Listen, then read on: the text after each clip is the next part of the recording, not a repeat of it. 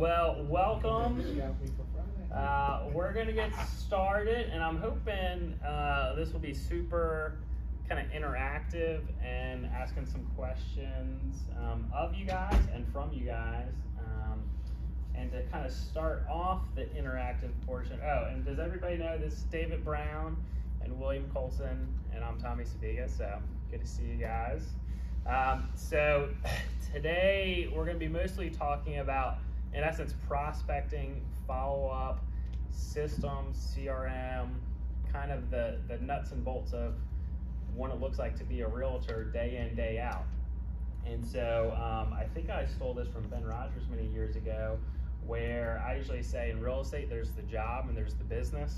The job is going to inspections, writing contracts, negotiating, showing houses. That's the job. The business is generating leads. And you can't have a job without a business. And so part of the generating leads and being employed is going to come out into the follow-up, prospecting, and so forth and so on. So with that being said, I may have already kind of given out some of my answer, but why do we prospect? Or what is prospecting? Why do we prospect? Why do we follow up?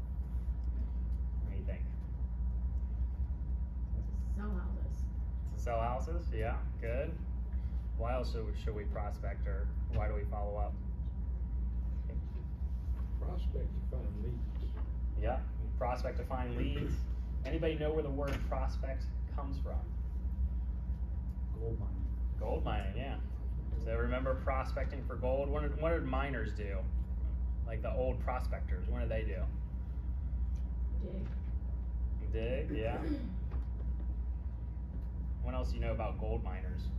Sift through the dirt. Yeah, you gotta sift through a whole lot of dirt to find the little golden nuggets, right? And so, so that's in essence at least why I think there is this whole notion of prospecting and following up is going back to the terms of gold mining, which is you guys sift through a bunch of dirt and gravel to find the good nuggets, and maybe it leads you to somebody else who already is that lead source. But everybody know the Pareto principle? You probably just have heard it in a different way, the 80-20 or the vital rule principle. Anybody want to take a stab at what the Pareto principle states? The 80-20 rule? You guys know about the 80-20 rule, right? 80% of business done by 20% of people. Yeah, it's used in all sorts of facets. The Wikipedia definition of Pareto principle is roughly 80% of consequences come from 20% of causes, or those causes is the vital few. So 80% of consequences from 20% of the causes. So in other words, 80% of your results come from 20% of your effort. So 80% of your results come from 20% of your effort. 80% of all real estate sales in Richmond come from 20%, the top 20% realtors. It's statistically proven time and time again in almost all different facets.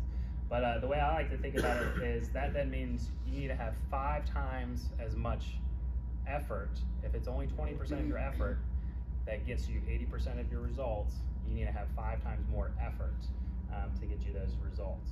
So another question, and then we're going to kind of chat, get each of us kind of share a few things of how we use systems and do follow. But why do we need a system? What do you think? Or do you need a system? Who needs a system to follow? We forget things, and yeah, we need something to keep us organized and keep us on track and to remind us to do these things. Yeah, so you don't forget things, so you can stay organized. Why else do we need a system?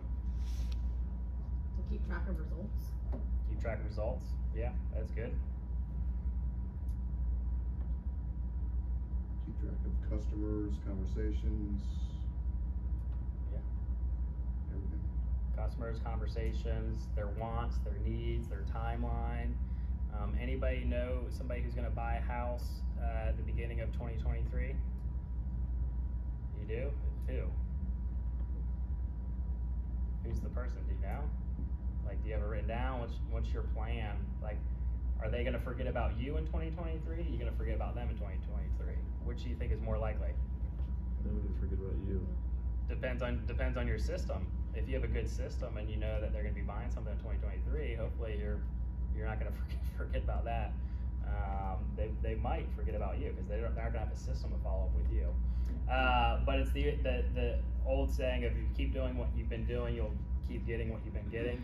And so the idea of that I kind of wrote down there is it's a bit of a shifting of a market, that sellers actually have to try houses. Anybody see this yet? Sellers actually have to try to sell their houses nowadays, right? Like, you actually have to vacuum and like put away dishes. Like, yeah, there's an attempt that has to be made to sell houses. They don't just fly off the shelf within minutes of it hitting MLS.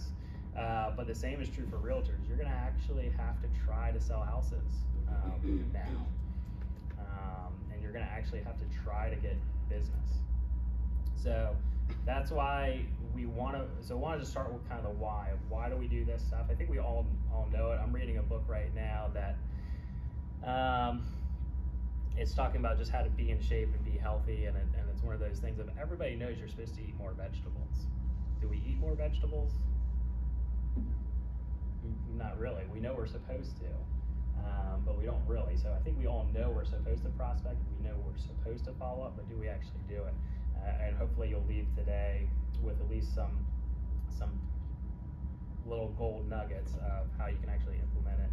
So I thought I would kind of start with, and maybe we'll do your PowerPoint. I don't know how this might weave together, but I thought between the three of us, and this is kind of the takeaway of, we all use essentially the same CRM system. We're all realtors.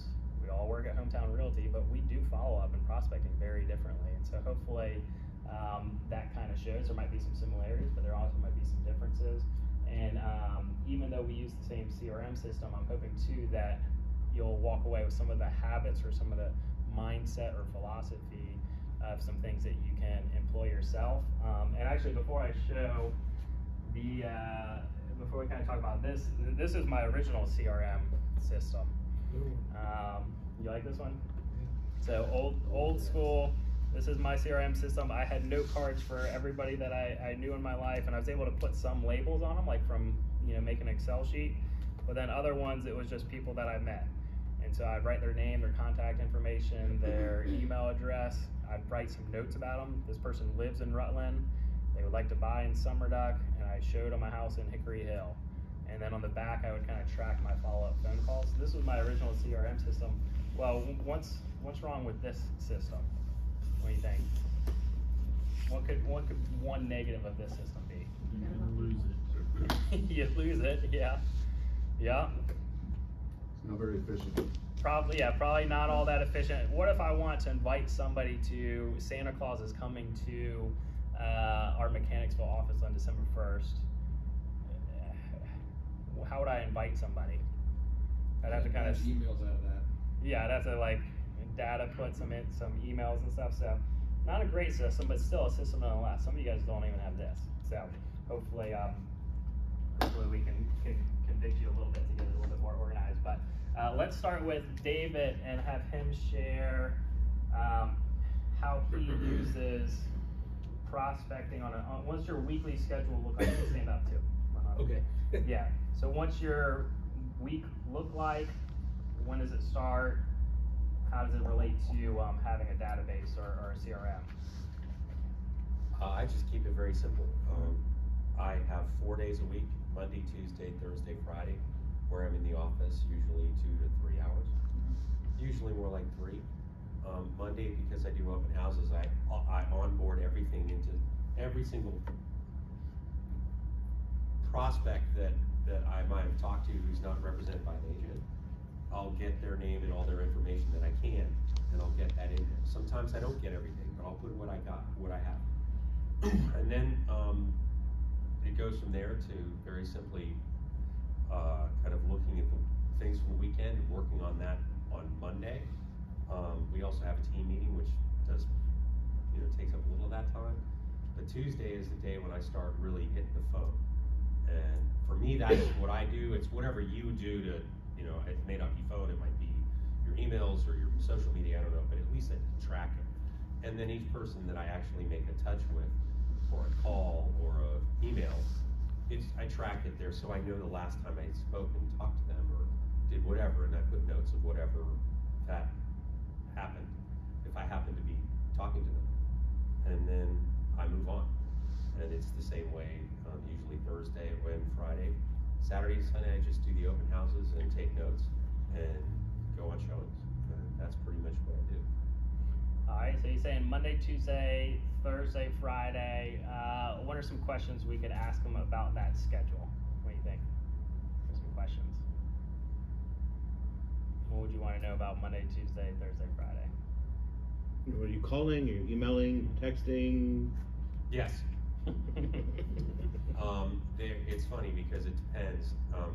Our action plans that Tommy has loaded into Follow-Up Boss if you pick those action plans well, what ends up happening is it tells you what to do next. Send him a text. Call him. Now, again, sometimes, well, wait a second, I just called him 2 days ago, and that's one done. So the tasks just come up because you've assigned action plans to each one of your prospects. And if you've done that, and basically you just follow that plan. There's also a third level which has to do with, that's not enough. I have a board in my office which has all the current deals and listings and listings that are coming in my office. And I'm looking at that to seeing, oh my goodness, I have a thing to do. Other thing about Follow-Up Boss is it has the ability to tell you not only when to prospect, but when to, oh my goodness, the EMD check is due because I signed a deal, so that's the next thing. It keeps me organized, and I'm notoriously unorganized. So I need that, but that's just me. Yeah, so it's a little bit of everything: calls, text, emails. And David does something I think really cool too, because even with technology, he still has a notepad and is writing some stuff, and then you keep your tally marks. What are your tally marks? It's so simple that even I can understand it. I just make a cross on a piece of paper. And my goal every day is to interact with at least 10 people, or actually have a conversation regarding the subject of real estate. It sounds easy, it's harder than it sounds. And basically in the top left, I make all the calls or texts or emails. They all count as an outgoing touch. I try to do this, and then I log that result. But what I'm looking for is down here, is on the bottom of the left, the number of people I actually talk to, or speak to, or get a response from. Even hey, I'm too busy right now. I just want them to respond. That's my goal. And the top right is number of listing appointments I get. The bottom is number of buyer appointments I get. And my goal is to get 2 appointments every day. And I'm miserably short of that, but I try. So just a guy like shorthand on a little notepad, he's kind of tracking that stuff, and so it's essentially attempts, those are just kind of outbound calls, texts, but like you don't actually get somebody on the phone, and then he has his own personal goal of actually talking to and interacting with 10 people, and then also tracking appointments. And we'll talk about kind of appointments and scoring and stuff too, specifically with Follow-Up Boss. But what other questions would you want to know about David's schedule those 4 days a week? What would be a good question to ask them? How about at your open houses? I mean, I know you like to get that information and incorporate it through the week. And we all know there's different strategies to trying to get information from potential buyers coming in. What strategy do you like to use to make sure you capture the information? It's very simple. When I go to an open house, I'm as nice and I try to be as relaxed as I can be, even though that wasn't always the case. This scares me sometimes. I mean, I gotta tell you, but going in there, what I've learned is, I mean, I hear all kinds of techniques to get them to sing. It's pretty simple. How'd you hear about us? And who are you working with? And how long? And I don't just go into that. I go, how long have you been looking? Oh, well, we just started looking last week. That's an opportunity. If someone says, no, I've been looking for a while, and the next question is, wow, how many offers have you had? Have you put in and been rejected? Or how many offers have you? That way I get already pre-qualified and I know that that person is, and I'm gonna be polite, but I don't care. If there are 3 more people coming in, I wanna, move on to the next person and ask them the same basic kinds of questions. Just, hey, go and also, please come back and sign in, only because I really want my listing person to know what your thoughts were, so I can kind of tell them maybe what we need to work on so that they can help. So I'd really appreciate that if you kind of troubleshoot that for us and then let me know. Or you might come down here and say, you know what, Dave, I'll take it. Fine, I'll help you. Still hasn't happened. So if you get all their information on Monday, what's your follow-up plan? Starting Well, on Monday? it depends on what the situation is. But essentially, I will send a text. I'll send something out later that day. Just say, man, thanks for stopping by. I can't wait to speak with you. I'll do everything that I said. Usually I'm just like, I'll set up a portal for you. We'll get you going on that and see if you like it. And then Monday morning is my 8:30 to 9:30 is just getting everything in to follow-up boss, and then seeing what I need to do with those to make them active as clients. And then I can't wait to text them or call them then Monday morning and say, hey, I've done this just like I said. Have any questions, anything I can do for you? Here's my number. And also on every text I send, I include, name, realtor, just to remind them who I am. I'll ask some key questions that I don't think anybody else is asking just yet. When during the day are you doing Monday, Tuesday, Thursday, Friday? Same time. What time is And that? I used to try and vary it, but it doesn't make any difference. So morning or like Absolutely 11 p.m. morning. at night? I'm out the door early, but I get to the office at 9. So that was gonna be my next question. Where are you doing all this? Office, because I have an office that Coalson invited me to join him in, and he's never there, so I can usually call because he likes wherever he is. And I do not like I cannot work ever at home unless I'm forced to. I can't sit there and make calls because I want to go watch movies or do something else. So I can't do that. And then another question that I can ask because I know the answer is, are you sitting or are you standing? If I'm typing, I'm sitting. But if I'm going into I'm getting a lot of calls going on, and I'm standing, I'm pacing. Yeah. I want my blood going. I want to be up. Good. All right, Coulson, what does your week look like? So I have blocked off 3 hours Tuesday, Wednesday, Thursday, and then sprinkle in an hour or 2 on Mondays and Fridays. So that's basically what I do. Cool. All right, and then same question I almost just asked David, like when during the day and then where? So Tuesday, Wednesday, Thursday, it's 3 hours in the morning, usually 9 to 12, just blocked off.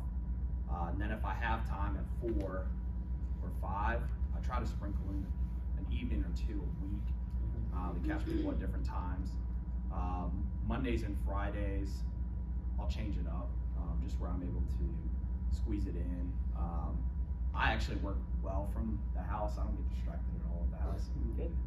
We already drive enough, so I've been doing fine with that. I have a stand-up desk at my house and a dual monitor, and just stand there and work through the phone calls.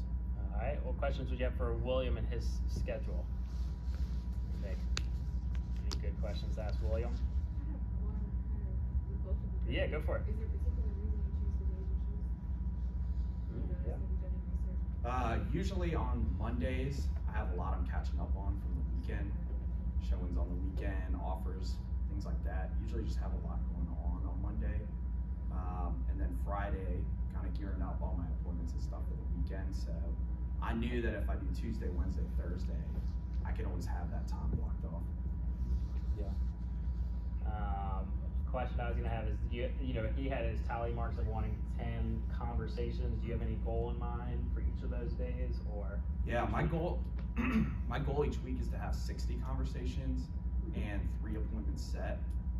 Usually get the appointments goals, but I usually don't reach 60 conversations. It's really hard to get 60 conversations. Man, I can't make 40. I'm usually, probably on average in the 30 range for conversations. But I I've hit 60 once or two. And then are those time blocks you're doing, is that just kind of outbound prospecting and lead follow-up, or is that also just conducting the actual job part of following up with active clients, or mostly just thinking like active clients and things that are under contract or whatnot? No, so I don't want to be bouncing back in between activities. So I close my email during that block and just focus on the phone calls, and then you kind of get into a rhythm. You just start working through it faster. Because I used to kind of bounce around and it just takes so much longer to get through so much. Right. Yeah. What do you guys think is prime time selling time for real estate? What do you think? It can be different. There's no right or wrong answer, but when have you found to be your prime time of like getting those conversations with folks?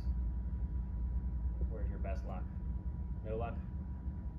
What do you think? You like morning? You're able to get people on the phone and stuff in the morning for you? It's just when I know I can control my day.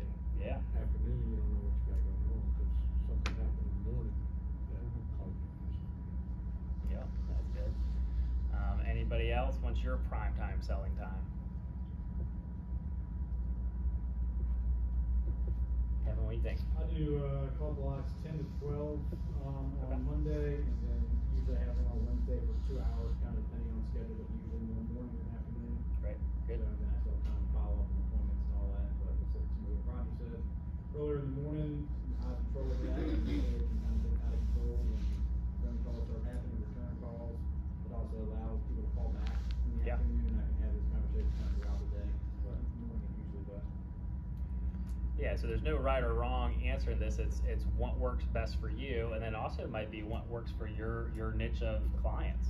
Like you might have clients that they can't take any phone calls at all during the day, but you can easily get them on the phone at night. But the big thing, I just finished listening or reading to Fanatical Prospecting, and they said the top or Fanatical Prospectors. The top producers, where's my note here, essentially they know when they maximize their prime time selling time. So top producers maximize their prime time selling time. So in all these examples, people are kind of conscientious about those times, and they really try to dial in and plug in during those times. So you need to think of for yourself, when's your prime time selling time, and then are you blocking things accordingly? Is it part of your schedule? I had to learn this many years ago, which is I try to, as best as I can, never schedule a home inspection in the morning. Unless it's maybe on a Friday is where I'll make an exception, but usually I'm in control of kind of the inspection time, or at least lead my client to picking times that work best for me. And so if I can push them to even a 12 p.m. Inspection or a 3 p.m. inspection, that works best for me, because then I can maximize my prime time selling time, which is in the morning. If I get a home inspection at 9 a.m., basically my day's done in regards to prospecting or following up, because that's going to throw my schedule all the way, off tilt, kind of to Rodney and Kevin's point of trying to control my morning, so that you can get some of that other stuff done throughout the rest of the day. But that also goes back to one of my opening points of there's the business and there's the job. The business is generating leads and getting new business. If you let the job get in the way of that, you'll be out of business. So, what do you have on your PowerPoint slides here? Are we gonna get into the I have nuts a and few bolts? different things. Are we able to pull the computer browser? Yeah.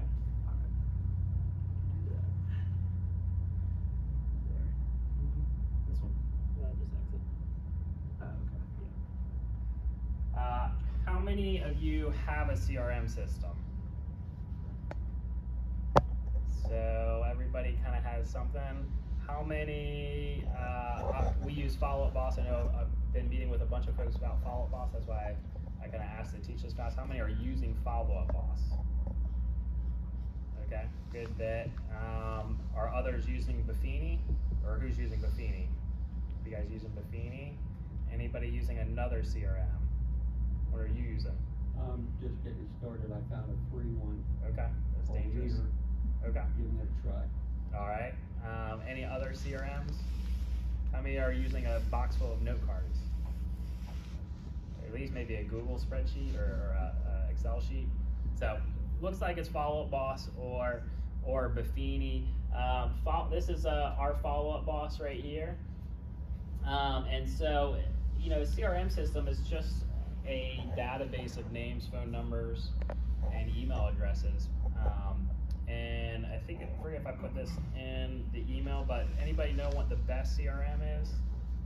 What they use. Yeah, the one that you use. But that really is quite factual. Whether it's Buffini or Follow Up Boss, it's only as good as the person who's using it and touching it and adding names to it, moving things around. You know, with Buffini, if you have somebody who just gave you 3 referrals last week and you have them categorized as a C, and you're only contacting them once every 4 months or whatever, then even that CRM system is flawed because you're not using it. So you need to kind of be moving people around. So Tommy, what do you do to remind yourself to call someone again? Okay.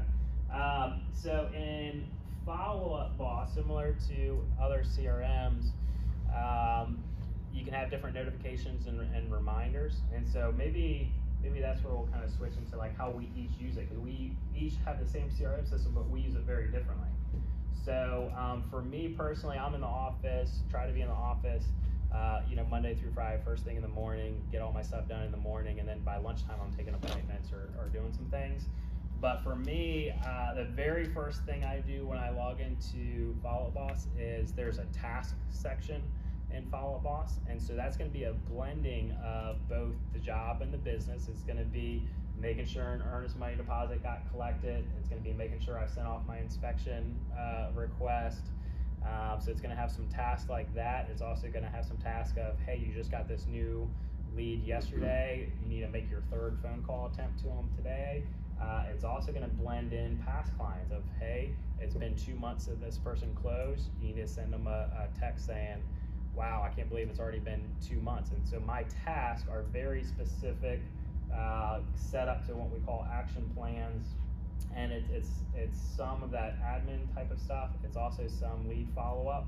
And so for me, I knock out all my tasks, but then I also use essentially hot sheets.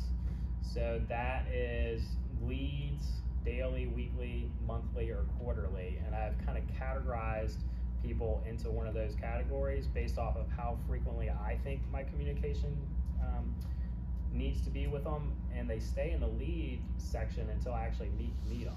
So that would be the one flaw I think with the Buffini system is there's nothing for a lead. When I was using Buffini, the only time somebody ever made it into my Buffini system was when I already had them under contract. But if it was somebody who I met at an open house, or if it was an online lead, they usually didn't make it into the system because I don't know what letter to put them in for how frequently I needed to put a conversation in. So the nice thing is you can do kind of leads daily, or people who I'm actively showing houses to, or we're talking about getting their house listed, and I need to be either talking to them daily or mindful of them daily, or I want them mindful of me daily. And then same thing with weekly, monthly, and quarterly. So my quarterly folks are somebody who they're going to sell sometime next year, or they're waiting to retire before they list. Monthly is somebody who they might be waiting for a lease to end in May, and so all the way up until May, I'm going to be kind of peppering them more on a monthly basis. So that's how I use it. But the tasks pop up, and as a reminder, I clear through those. But some of that is then dictated by what action plan that I put them in. Is that what you mean? What about you? Yeah, so that's what I used to do is the task system, and that was tasks started really piling up, and also I wanted to separate my prospecting time from my admin work time. I didn't want it to be mixed, so I'm not jumping back and forth. I wanted to focus on doing great at prospecting while I'm doing that, and just focus on admin. And I also wanted to prioritize who I'm calling first. So I wanted to call new leads first, and I found a system in the Follow Up Boss Help Center called the Melville method.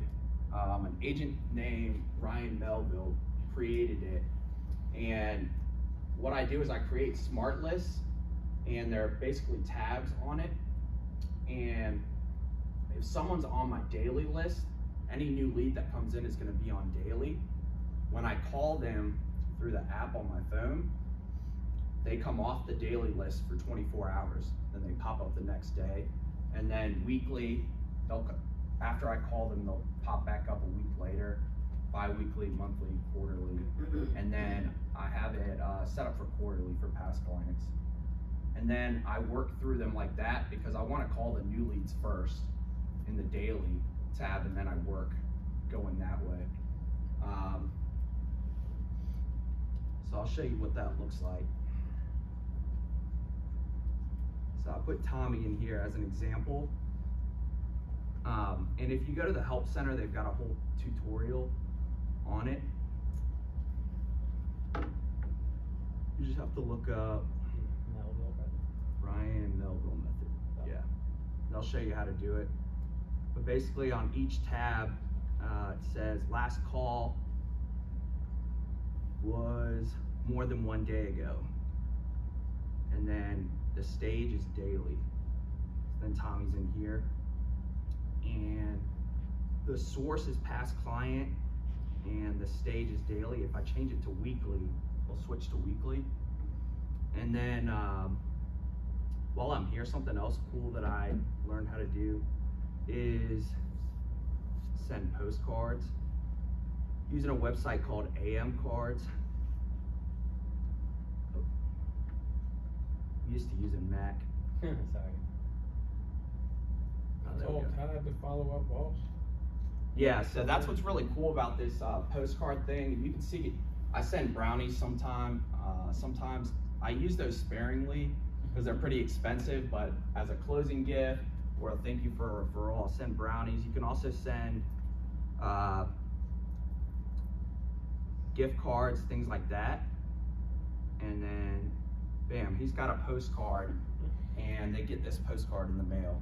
Just got here, 5326 Yeah. Twin Hickory Road. So, Real quick. pretty cool. You can send it right from the CRM. So I've had a lot of people that I follow up with say that they received the card, and it's really quick and easy. I'll have to cancel that. So kind of going to what the stages, especially if you're already in, Buffini, is those smart lists. You just have more options. You can fine tune how frequently you want to be in touch with some folks. It's not just a 30, 60, or 90. There's going to be some people that you want to be in a lot more communication with, and some folks you want a lot less communication. But similar to the Buffini system, as soon as you make that contact, it goes away until the next time you have to do it. And then even in the nuances of the best CRM system is the one that you use, we changed the stage, but technically Ryan Melville, the person who started it, he keeps the stage the same, but he adds a tag for his smart list, and then he creates his smart list based off of a tag. So There's a lot of different ways you can do it. Yeah, there's it's kind of how you want to use it, and how you're kind of categorizing stuff. So what I do is I go into the app, and I've got my different stages here on my smart list. So I go into daily, there's Tommy. You can call him right from the app. He'll start calling his phone. What's the definition of the stage? Whatever you want it to be. It's really whatever you want it to be. Yeah. Yeah, what is it for? Well, I use it for how often I want to be following up with them. So it's like So- an action plan? So my stages are daily, weekly, bi-weekly, monthly. So they're like No. action plan. Stage is just kind of where they're at, and so it could be it's really however you want to organize your system. But it could be, here's my person's a buyer, and so their stage is buyer. It could be that they're under a contract, and so they're pending or ratified. It could be that they are a renter. That could be a stage. So It's all how you want to organize it. it's how you want to organize Past it. clients. Groups with action plans. Yeah. The action plan, is it pertaining to the stage or to what's the other? Tags. So no, action plan. Action plan is something that you create, and it's just a list of anything you want. And there's a whole library full of it from other agents. If other agents have shared their stuff. Yeah, a lot of mine are copied from other agents. So there's a public user base in Follow Up Boss, and you can copy drip campaigns from other realtors. But you around the country. can copy somebody else's action plan. You can create your own. You can take somebody's and edit it. But an action plan is several things. One, it's those tasks or those pop-up reminders telling you when you should do something. So like, let's say you want to ask for a review the 21st day after you're under contract with somebody. On 21st day, it would be a task for you that day of, hey, you should call your client and ask them to put a review for you on Google. Or it could be an automated email too. So all these are automatic emails. So these go out on certain days. And so you can create an email on the front end that you want to send to all of your past clients every time on a year since they bought their house, that they're going to get this email that looks personal from them, and it says, hey, was just thinking of you, can't believe it was 1 year ago that you bought your house, hope everything's going great, yours truly, Tommy Sibiga. That can be an automated email. Or it could be you create a task that says you should call your client and say those things. Or it could be on the 365th day, it's telling you you need to switch them to a different action plan, because now they're not a recently closed past client, now they're a little bit on the longer end. So an action plan is a combination of all those different things. This isn't a good example. This is just straight drip campaign. I don't even know which one I clicked on, but this is just, they're going to send them an email every single month or so. There's a lot of different things you can do with the action plans. But yeah, action plans are kind of all over. So I'll give you. I'm going to show something. Well, so I just called Tommy's phone, and this pops up. I can put notes in right here, and when I click save the phone call after we've hung up, you'll see him pop off of that daily list. So that's why I like doing it this way, and then he won't pop up again for 24 hours. And also, the notes that I just typed into my phone will pop up, will already be in here. Maybe not. What I usually do is I'll type my notes in here while I'm on the phone. I just put my AirPod in and I'll type my notes in here and save it here. But then when I hang up on my phone, it takes them off of the list here. Is there a way to change the phone number they give you to your actual phone number? If you're doing, if you're texting, it pops up as my phone number when I call on here. So it integrates with your phone.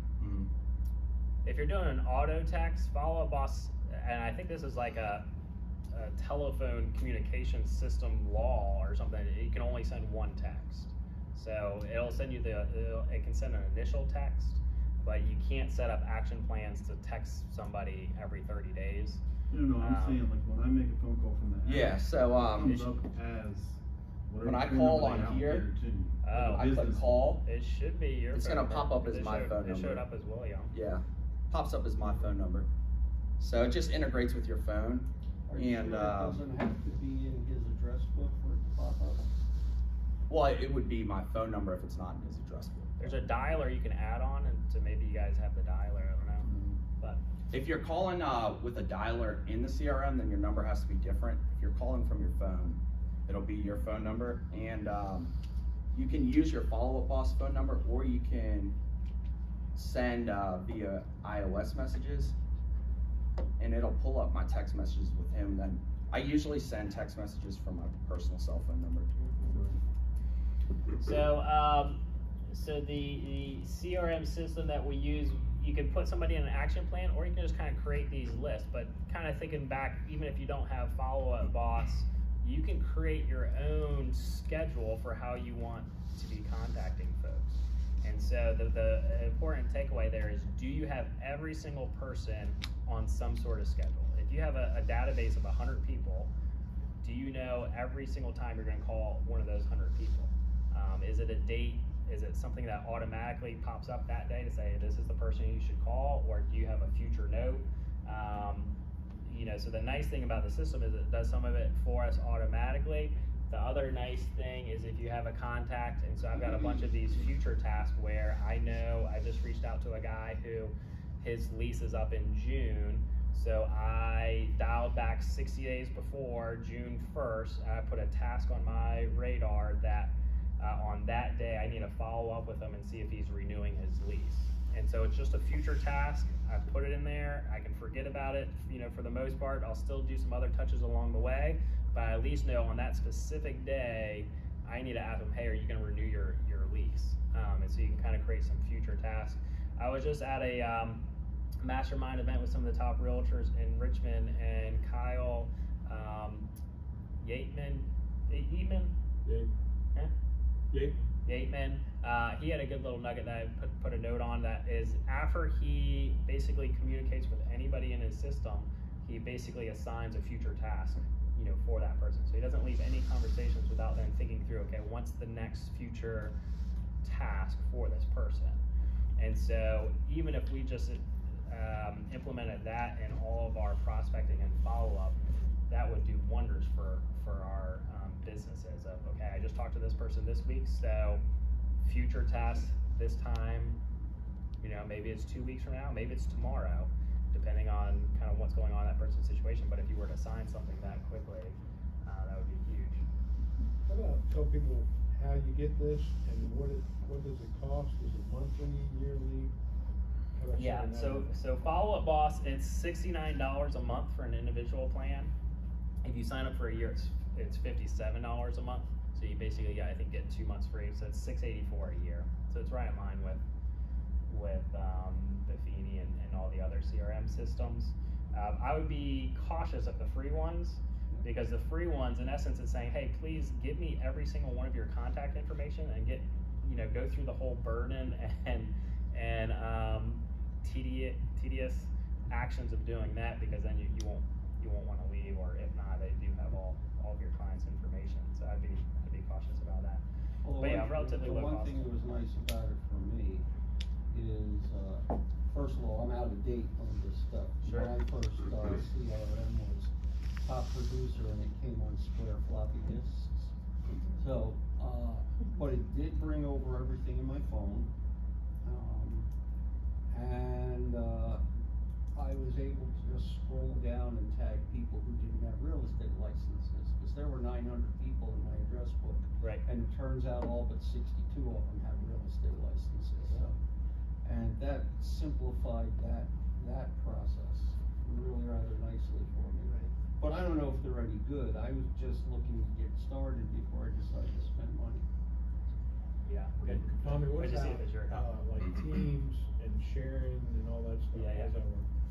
Yeah, so especially if you're a team leader, what's nice is you can kind of see everything that's going on, and then you can also reassign leads and reassign people. You can have collaborators, and so like if I'm listing a house and somebody else is buying a house, we can be collaborators on that one specific profile. We can see the communications that each are taking place. But the thing that I really like about it is, I was meeting with Maura and talked about this. I used to have a Google Doc sheet of basically the same canned emails I would send after various stages of a contract. And so, like, after I get a buyer ratified, this is the email I'd send to the listing agent. This is the email I'd send to the buyer. This is the email I would send to the title company. And I used to copy and paste those. In Follow Up Boss, you can create those action plans to automate some of that stuff, for us. And so we have an action plan for a ratified buyer. We have an action plan for a ratified seller. And so it spells out the same thing, the same task, and it can walk somebody through exactly how to get a contract from contract to close. So especially for my new agents who they don't know, okay, I got a contract, now what happens? I can say, hey, put them on this action plan, and literally it walks the agent through the process just as much as it does the client. And so this is our action plan for. And then on the 26th day that you've been under contract, so you usually pass the inspection and appraisal at that point, getting close to closing, it automatically sends this review email. And I've been getting reviews with that just automatically sending So I don't even have to remember to send it to them. Yeah, and so it does transaction type of stuff. After somebody's closed, we have a different action plan for a recently closed buyer or seller, and those are all pretty timely, where going back to the 6-month house anniversary or a 1-year house anniversary, it's going to send it to you. There's one of those emails. I try to be a little bit tricky on it too, so don't tell all my secrets, but some of these emails of like ratified, how are things going, it's basically like a 1-sentence, hey, I'm keeping an eye on everything on my end, how's everything, do you need anything from me? But it feels like it's a very personal email that I was thinking of on that 24th day, but it's automated for me. And so that's what's kind of nice on the actual admin side of getting the job done. But then there's also coupled with the business of following up with leads and trying to get them to respond somehow. The Fanatical Prospecting book, it rattled off some stats that I had to listen to like 10 times over to think about touches, but it basically said, and this is a book for just all type of selling, not just real estate selling, so it's across industries, but it said you need about 1 to 3 touches to re-engage with an active customer. So even your active customers, you're still having to follow up with them or call them or text them or email them at least 3 times to get them to re-engage. 1 to 5 touches for someone who is within the buying window and familiar with you. 3 to 10 touches for someone who has a high degree of familiarity but is not in the buying window. 5 to 12 touches to engage a warm inbound lead. So 5 to 12, it's a warm inbound lead. Still takes 5 to 12 touches. 5 to 20 touches for someone who has some familiarity and buying window could or could not be just yet. And then 20 to 50 touches to engage a cold prospect.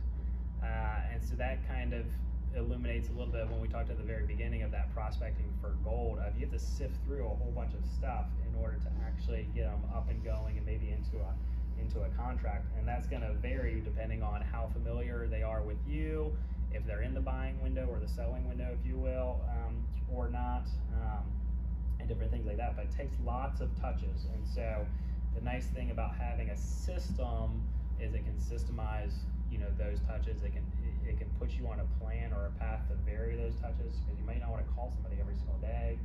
If you have a different plan or a path, it could be a call one day, text one day, email the other day, some different things like that. So, manage your social media stuff. No, sorry. Probably better for social media to not be automated anyway. What is kind of nice though is it does do a social media search for your people. So oh yeah, it'll search their Twitter. It'll do a social profile right here. Oh, that's cool. So it can kind of link some of their stuff together. Yeah, you can see I put notes every time when I'm talking to folks, so I can remember everything. I was thinking of social media stuff you do that's just for branding, not to market properties or anything. Right. Something like that. Yeah, we're gonna do that. I wrote down just a bunch of other little nuggets just from the Fanatical Prospecting book, because I think it all hits on this topic, and really this is where my wheels got turning of, we should talk more about this. But Fanatical prospectors prospect anytime, good times and bad times. They're always carrying business cards. They don't make excuses. They don't whine, and they're not complaining. In essence, Fanatical prospectors create their own destiny. That kind of couples with another note that was later on in the back of the book of, in essence, you control 3 things: your actions, your reactions, and your mindset. So I've shared this with my team a whole bunch of, at the end of the day, you can only control what you can control. You can't make somebody sign a contract. You can't make the seller accept your offer. The only thing you can control is your actions, your reactions, and your mindset. So if we think about our amount of business, for how many houses we want to sell, we can't control how many houses we sell this year, but we can control how we're planning our weeks, how much prospecting we're doing, how many phone calls are we making, how many appointments are we attempting, stuff like that. So those are the things that we can control. The top producers, the top prospectors, In essence, prospecting is the hardest part of the day. The thing that separates the top folks from others is that they get over it and do it anyway. It's hard and uncomfortable and maybe not the easiest thing in the world to make these outbound calls. The difference between the folks who are really selling and the folks who aren't is they get over it and do it anyways. Not about what you sold, but what you will sell today. So I've said this a bunch too, of you could have a really good week, a really good month, really good year, no matter what in real estate, when you come back, it's your first day on the job. They also talked about the rule of replacement, which the math on this kind of makes sense, but the question they posed in the book is if you had 30 leads, and I'll mess up the number, but let's just say, let's say you had 30 leads and you have a 10% conversion ratio. Out of your 30 leads, if one of those people goes under contract, how many leads do you have the next day? How many would you say? You had 30 and you gratify one. How many do you have the next day? 2. Why 2? 10%? Huh? Some 10% of 33. Well, yeah, so the essence of it is some people would think, well, you still have 29 leads. The reality is, no, you don't have 29 leads, because 25 or 26 or whatever it is, they're never gonna buy a house. They're not really leads because of that percentage. So you really have to replace that whole percentage because one of those folks got it ratified. And so the law of replacement is when that stuff happens, you have to be getting more leads. And it goes back to the Pareto principle that we started with. 80% of your results come from 20% of your efforts. So that one person goes under contract, it's not a 1-for-1. It's actually, you got to get a whole lot more people to replace it because of those conversion ratios or the percentage likelihood that they're actually gonna, buy a house. So that really convicted me, especially because the way I do my SMART list, I can see who are in all the categories. So if somebody moves over into the ratified category, I think, oh, it's all right, I still got these folks, but the reality is I need to fill that bucket up a whole lot more.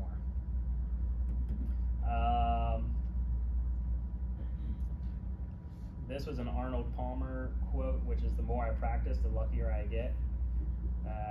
Thinking through real estate and prospecting, in essence, the more I prospect, the more I just fall into deals.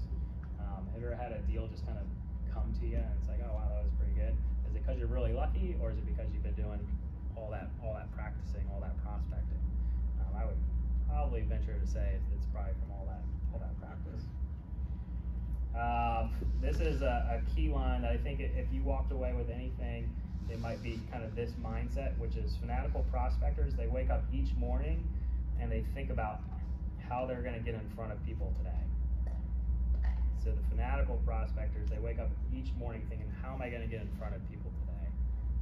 Bad prospectors would say, should I get in front of people today? The top ones think, how am I going to do it?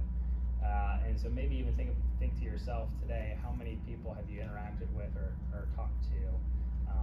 Here it is, almost 3 o'clock on a Wednesday. Have you gotten in front of that many people? And getting in front of people could be lots of various forms. It could be you actually called somebody and had a conversation with them. It could be that you posted something on social media. It could be that you sent a postcard. It could be that you sent a handwritten note. It could be that you popped by their house.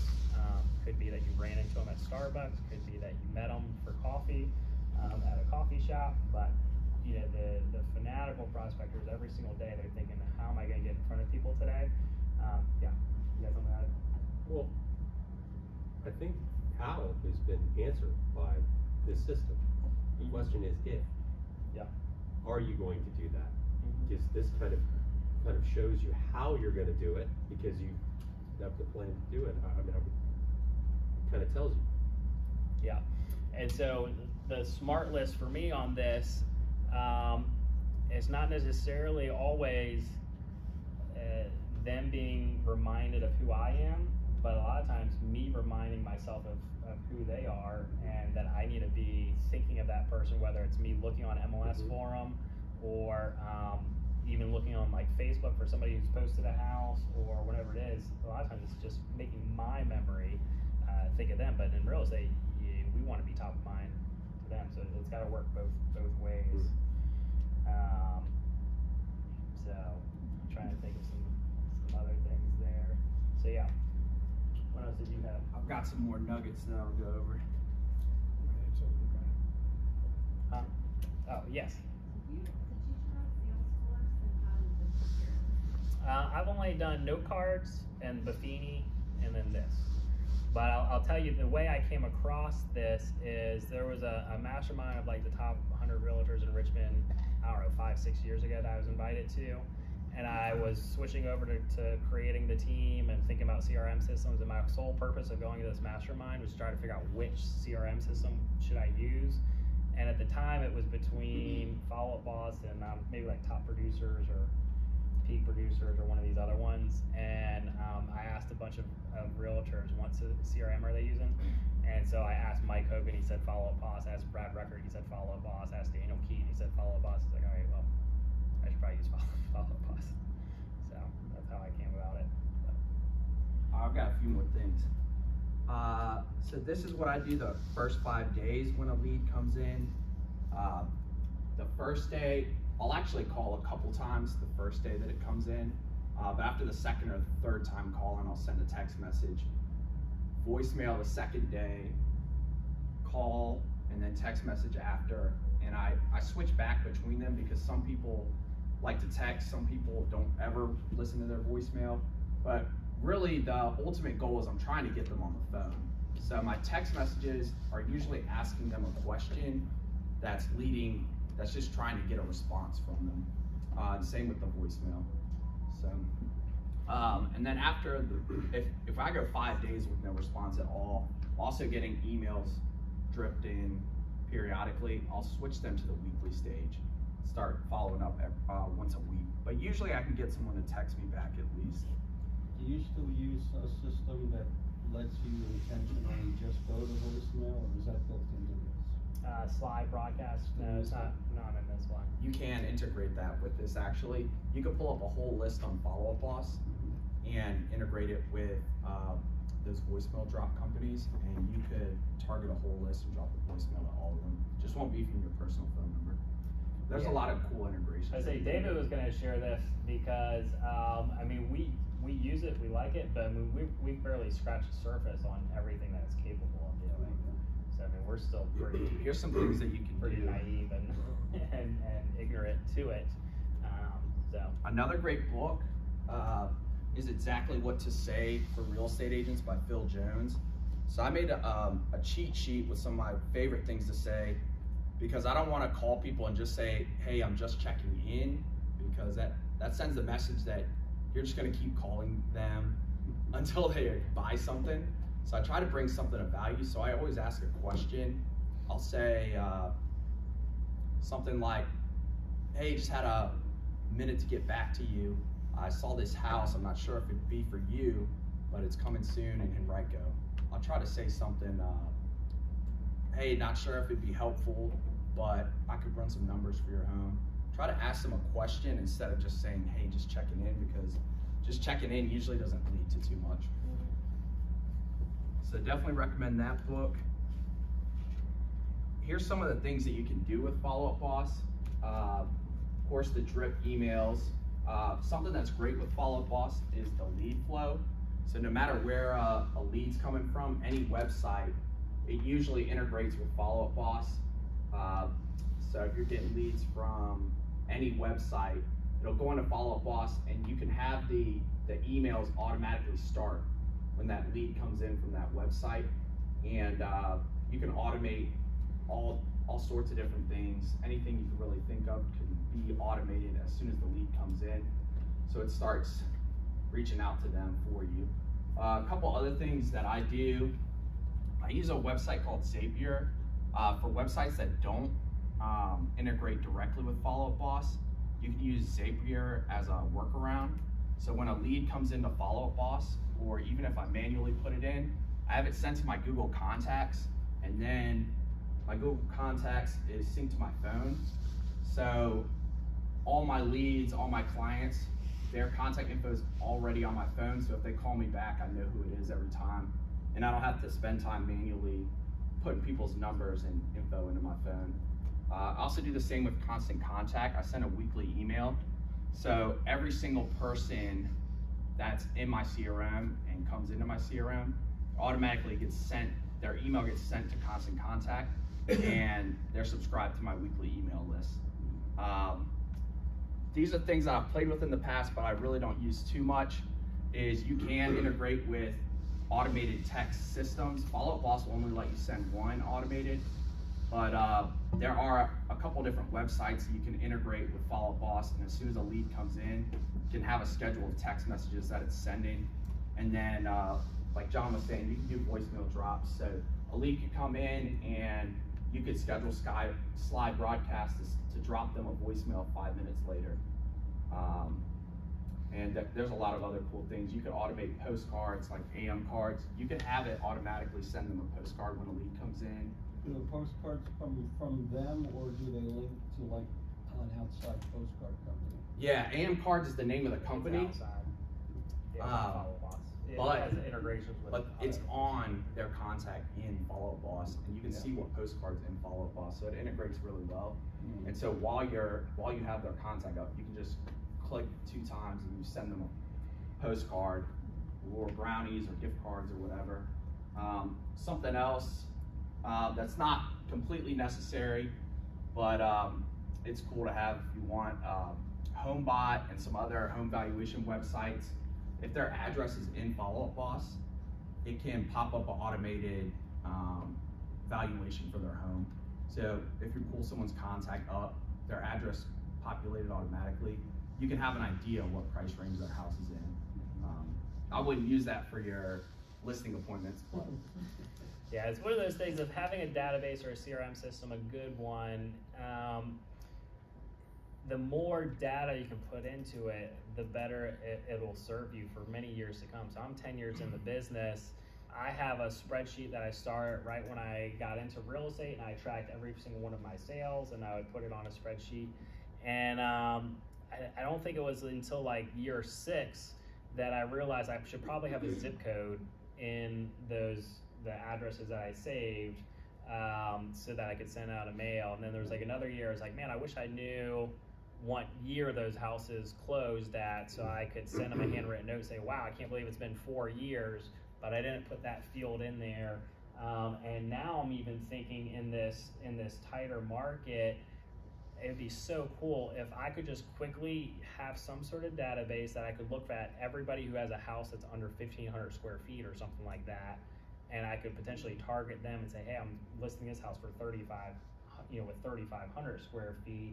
Yeah. You think it might be time to upsize or downsize, or if I list a house in a 55 plus neighborhood, if I had a tag in there for folks who I knew would want to be moving into a 55 plus, I could quickly spit out and look at those specific people and try to get them back into the game, try to get them back, re-engaged. And you can do all that stuff with Follow Up Boss. Some of that stuff just automatically pulls, which is pretty cool. But the more data and information and stuff you can put into it, the better. And so at least the easiest thing we can do on our end that all of our team's pretty good about is when we write notes, you can search notes. And so if you have somebody who is only looking for a house in Montpelier, you can do a search and hit Montpelier, and it'll search all the notes. It might search where people's houses are. I have tags for like my past clients. So for the Santa Claus at the Oaklawn office on December 1, I can quickly do a search and look for all of my past clients, and I can see if they live in Mechanicsville, and I can send a 200-person email right there on the spot that's personalized, like mail merged, and invite them to Santa Claus within 5 minutes. So the more you're using a database system, it's just going to make it so much easier to get new business, in the years ahead. But man, I wish I had done that when I first started in real estate. I've kind of tried to go back in retroactively to like add some information, but if I had only done that at the beginning, who knows how many more houses I could sell right now when I come across these potential leads, or my own listings, or even if I stumble across a for sale by owner, kind of baiting somebody out because of something I stumbled upon. So, did you have a question? No. Here, I'll show you what we do all the time. So if you have a listing coming soon in Henrico and you want to match a buyer up to it, you can just type in Henrico and then click on notes. And then everyone that's told me they're looking at Henrico will pop up. And I can go through those notes and be like, oh, I remember that person. They did say they were looking for that. So we do that all the time. Because once you get up to a certain amount, it starts getting hard to remember what people said they want. It's just a quick way to search it like that. That's why it's great to have all the notes in there for every single person.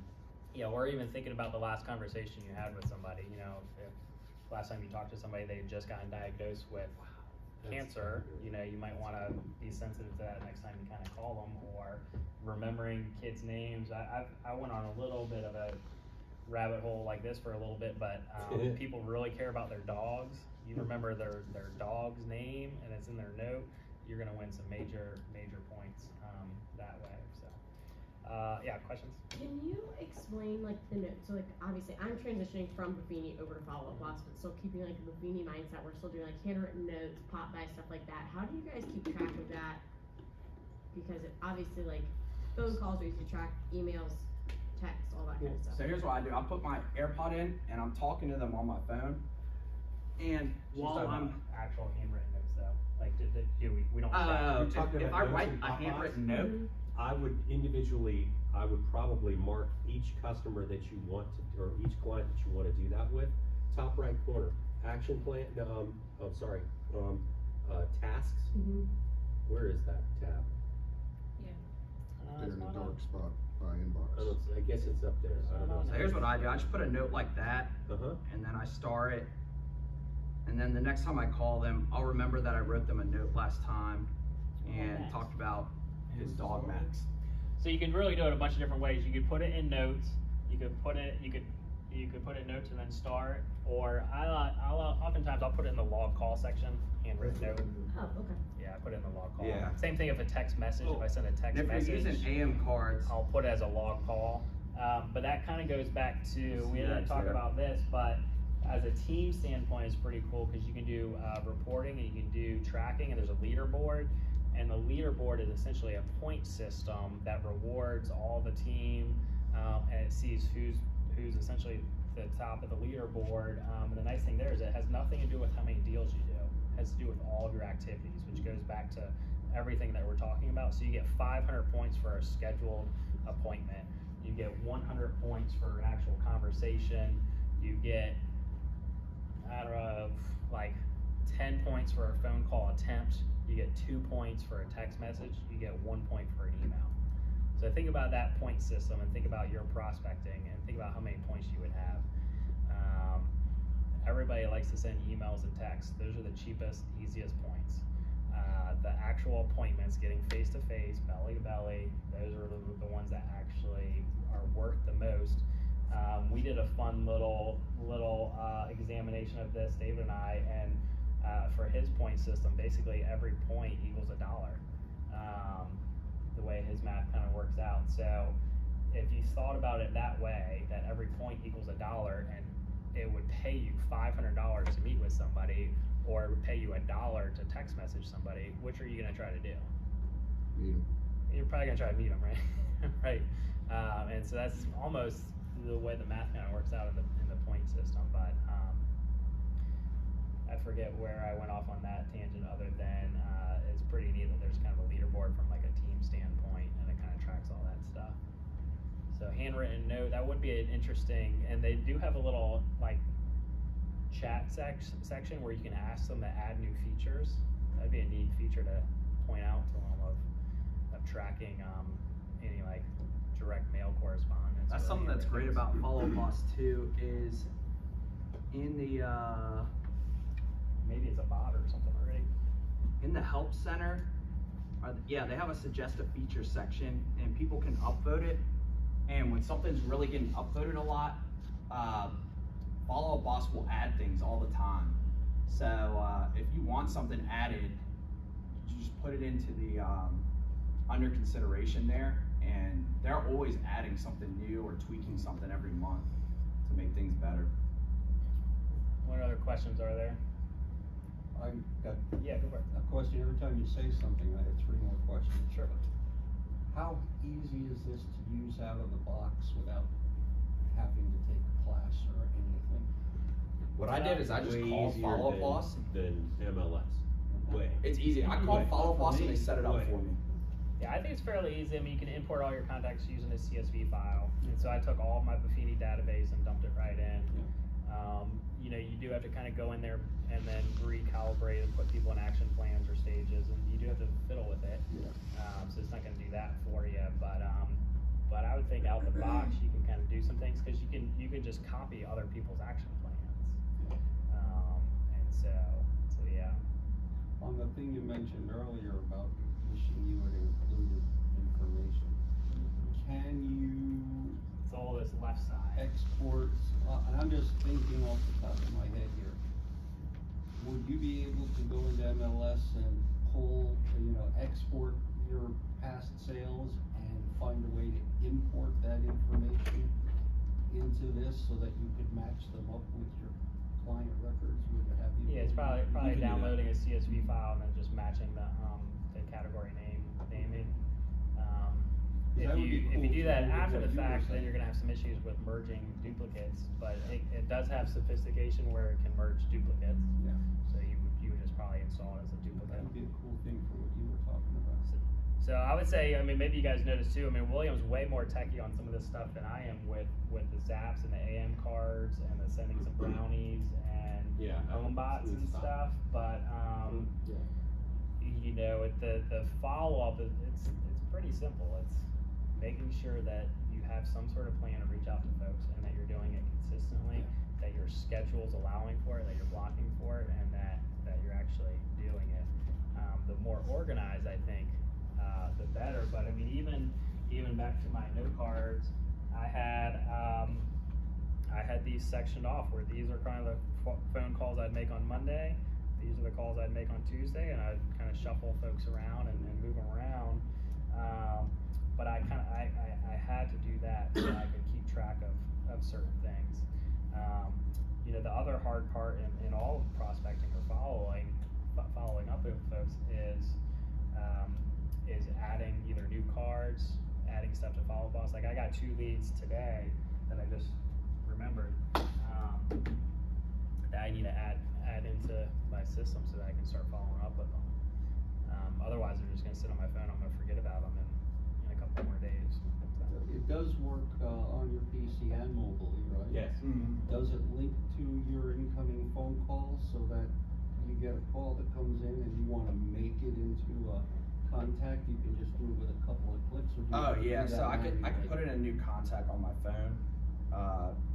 Just add new contact. I have a zap where if it's a new contact that comes in a Follow Up Boss, it adds it to my contacts.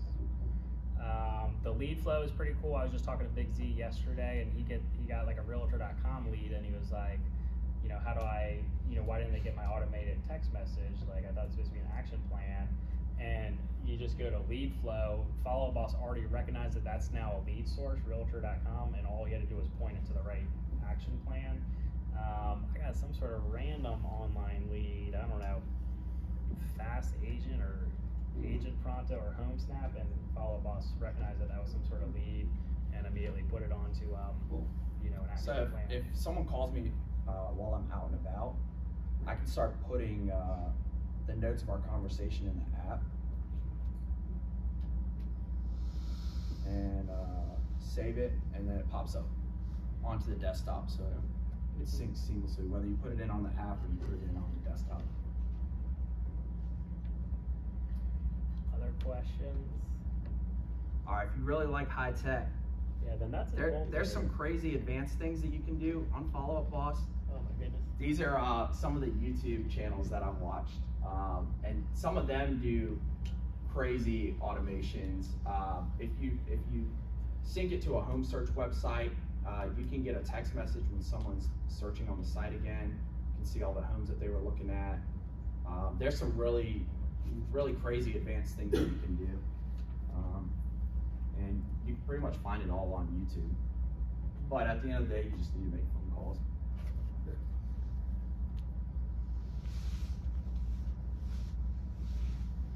Yeah, one of the, and maybe we'll end on this unless there's other questions, but one of the other quotes I just had from the book was, to succeed in sales, simply talk to lots of people every day. And here's the exciting thing, there's lots of people every single day. So it's just a matter of, are you talking to folks, how are you doing it, and then are you blocking the time, or are you thinking about, okay, every single day, how am I getting in front of people? And I think as the disclaimers, it's gonna be 5 times harder, going back to the 80% of your rewards, 80% of your sales are gonna be from 20% of your efforts. So it means you gotta try a whole lot. So, any other thoughts or questions?